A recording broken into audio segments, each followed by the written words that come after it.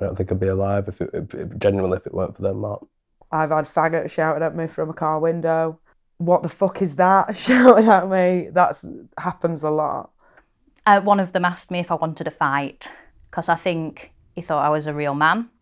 So I put my best girly voice on and just went, no, thank you.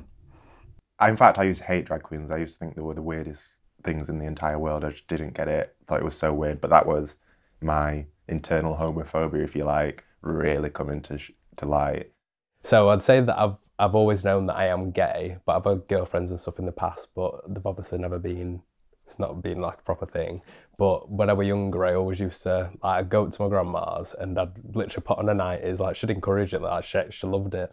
And I'd put some like little blusher on my cheeks and I'd basically running around like a little queen back then, and I'd literally been about 3-year-old.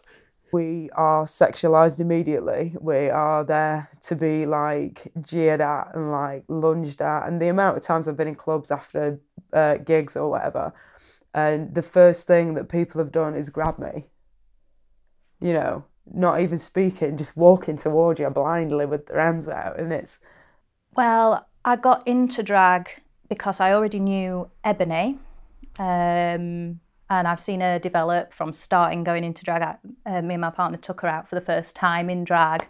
And then that's how I met Bipolar. And then Naomi joined the group. And then I thought, oh, I could do this. If Bipolar didn't exist, I can't figure out a world where she didn't. Surely it would have appeared somewhere. Like, she's super aggressive and pushy, so I think it would have come out as some kind of art at this point. Maybe not like a drag queen, but I've never thought about it because it's just the way it is, I think. Like, people I don't know, once when I was working at the Hall Cross, I was just stood outside. I think I was just chatting to a couple of customers, maybe probably having a cigarette. And this guy came walking past, never seen him in my life. And I saw him double take and look at me as he was walking past, and I was like, oh, regular, it's nothing new. And he went all the way up to the corner, turned the corner, came back round the corner and started screaming at me about how disgusting I was, this, that and the other. And like, I just didn't say anything to him, I just stared at him. I was like... To me, it is literally, it's a support, it's like a support network that is as close to family for me.